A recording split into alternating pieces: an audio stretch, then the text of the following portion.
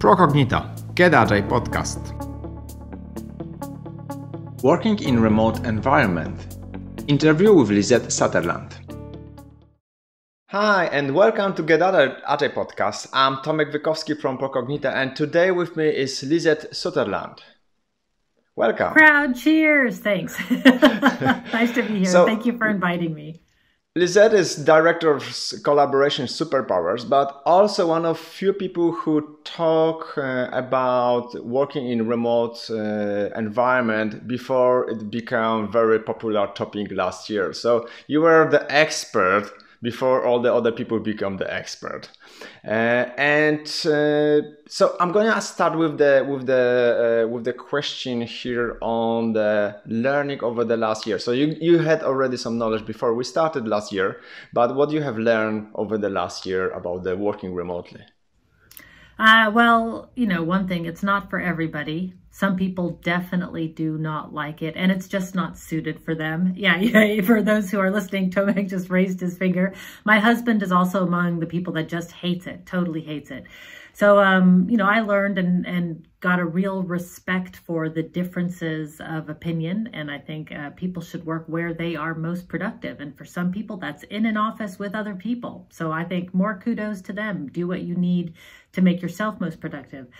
The other thing that that I didn't learn, but I think everybody else learned, was that that people are not lazy. So before the pandemic, managers were very hesitant to allow people to work remotely because they thought that they would be lazy. But we always knew, the data always showed that the opposite is true, that people are tending to work harder because they wanted to keep the benefits that they were getting from remote. So they were making the extra effort to make it work.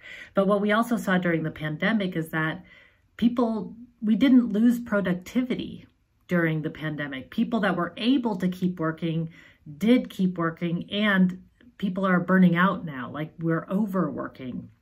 So I think that it really showed that just because we were remote and out of sight didn't mean that productivity was going to go down, because we saw in the pandemic that it didn't go down. So that was good. And then the other thing that I learned, I would say, is that it's hard to say, I didn't learn it, but made so clear that remote working is a different medium of work, right? Like in-person work is one kind of medium, remote is another kind of medium. In all my interviews, I always say it's like radio and television, right?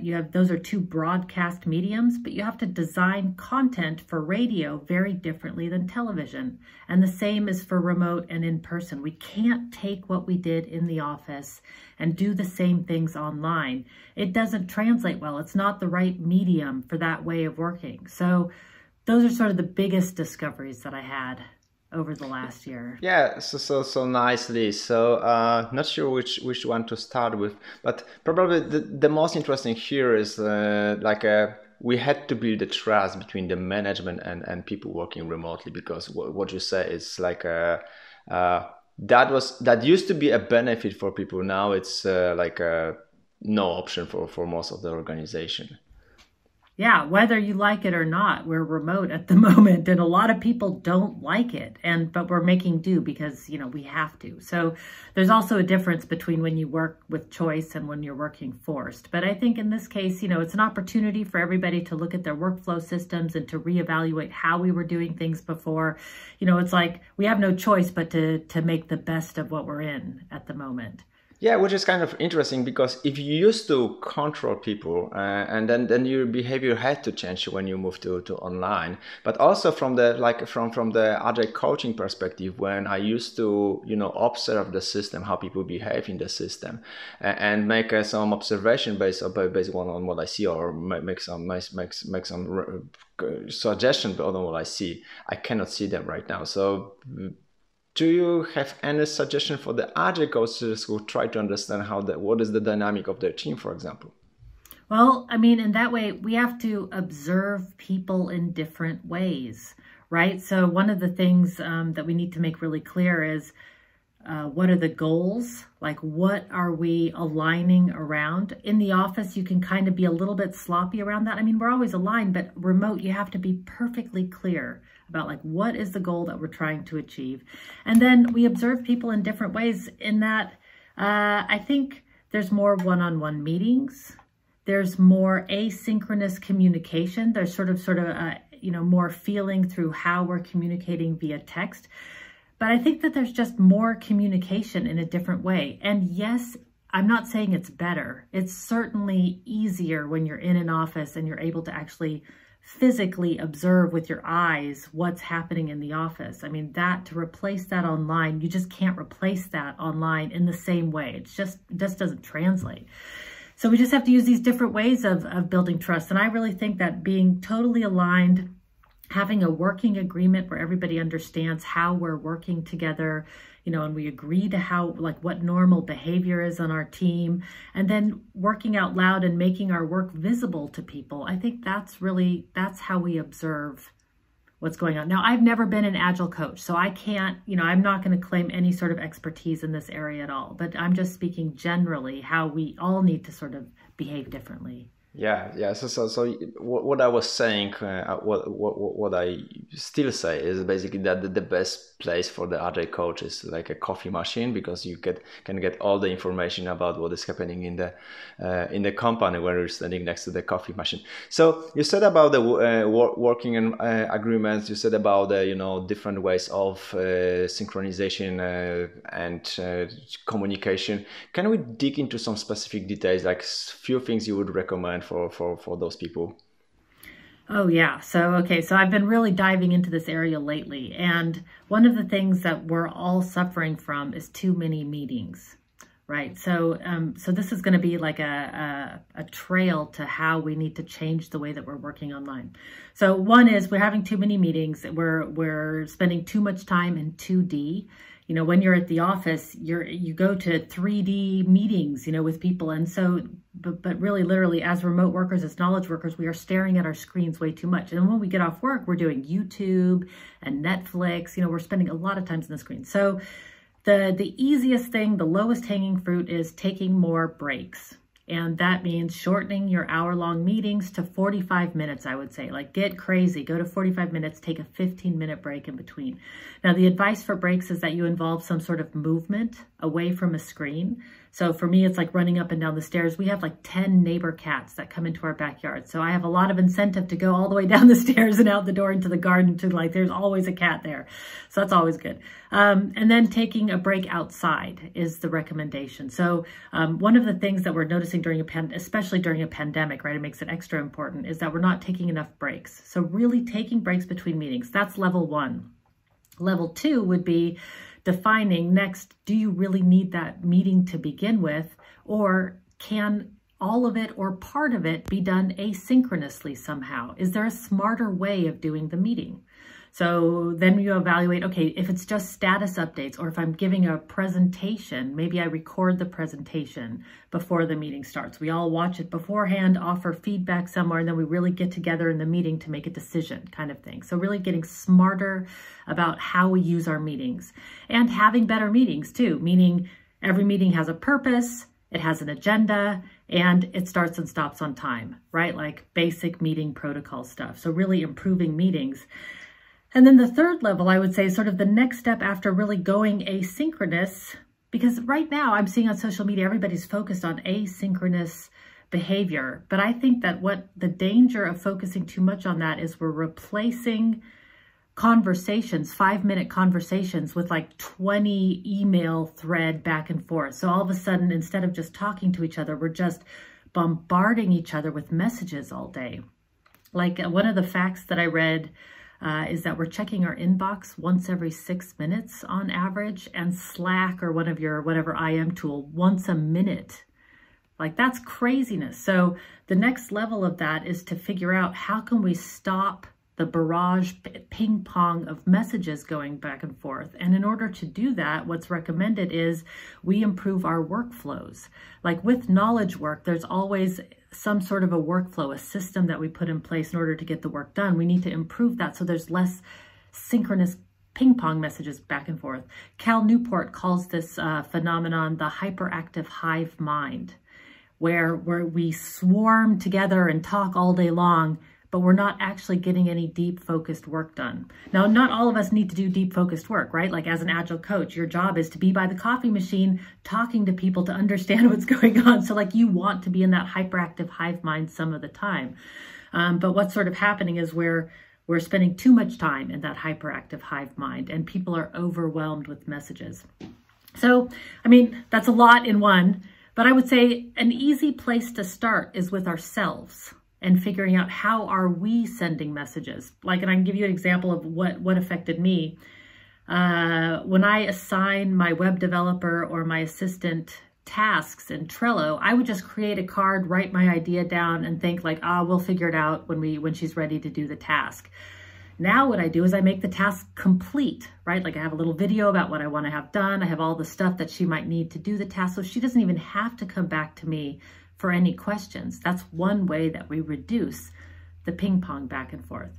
So anyway, that's a long way of saying here's the progression of how I see us changing the way that we work online to make it more sustainable and productive.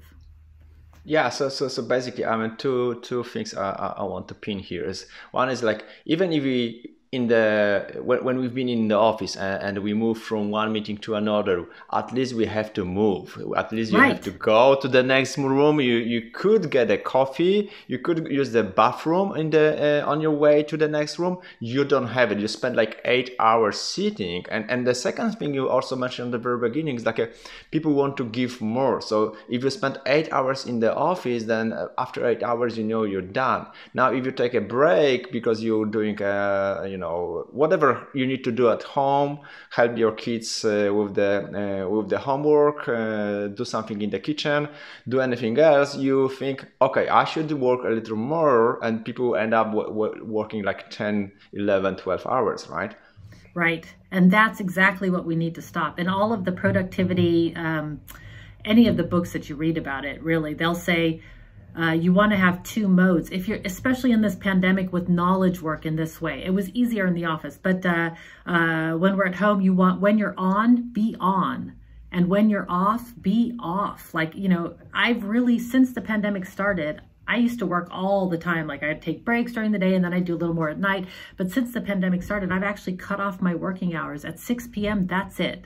I turn completely off. I don't check email, nothing. And then I let myself, and it's done wonders for me just during this time. It might not be the thing that I keep forever, but right now you need that off time somehow, or just the time away from the screen. And I picked up a hobby that wasn't screen related.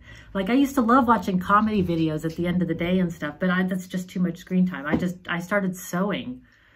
I mean, just for something, I wasn't even that excited about it, but I had to do something else. Something in 3D, right? Right, exactly.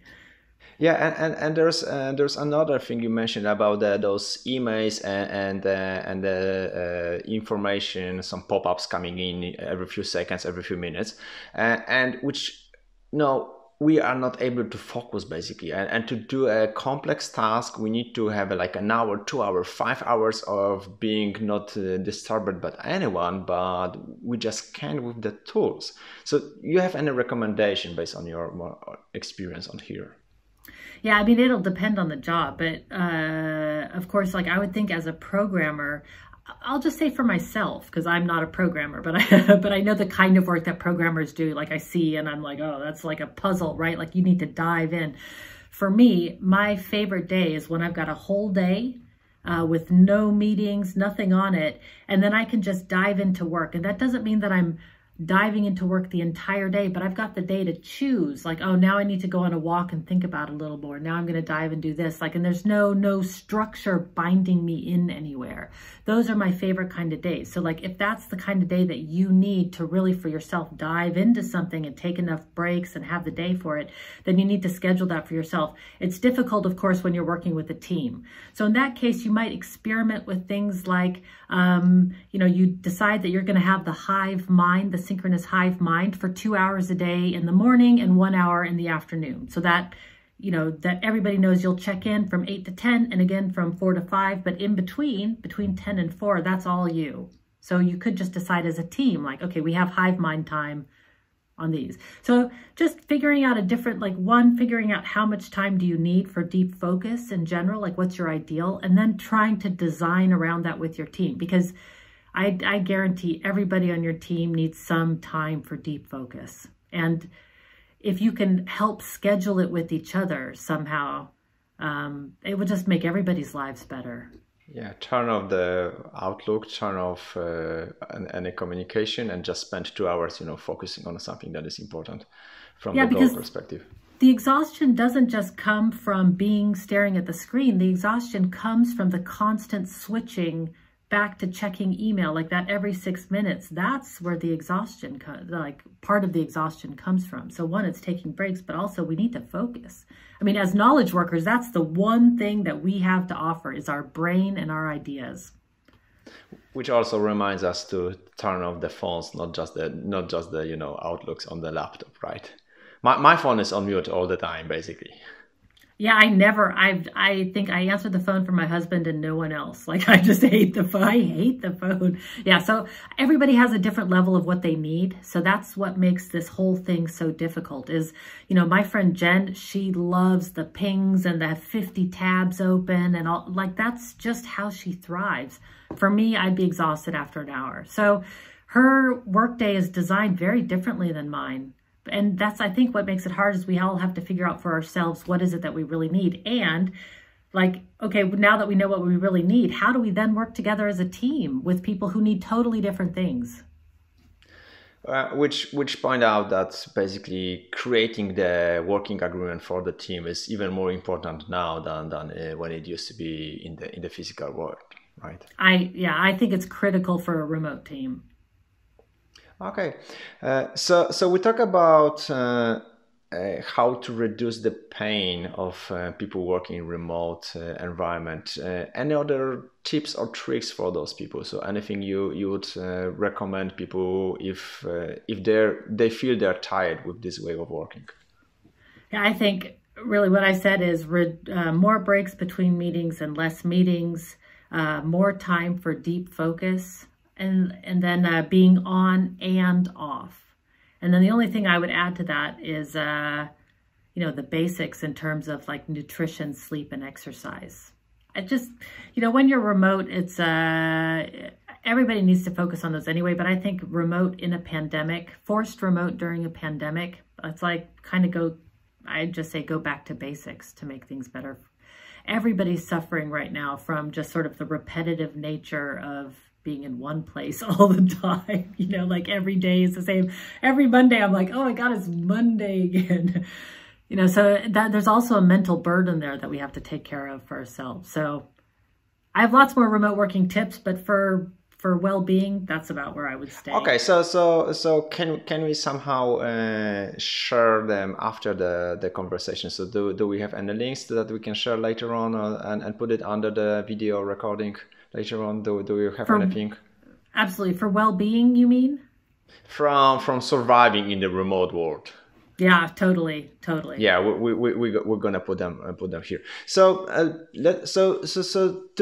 we mentioned two things. So one of the things you mentioned at the very beginning is that the productivity didn't go down, which is kind of interesting, and the trust level has either to go up or people had to do something about this, and the manager has noticed that it's more about them than about their teams with the trust level. And the third things we said is like being working remotely can make you way less tired than working in the office.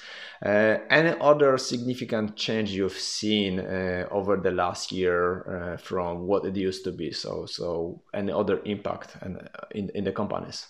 Well, just that now that we've all gone remote, the majority of people don't want to go back to the office full time. I mean, we're seeing that all over. Whenever any poll that I've done, and I've done, 50 presentations in the last 6 months or so, and every poll that I've done, 80 to 90% of people want to continue working in a hybrid way.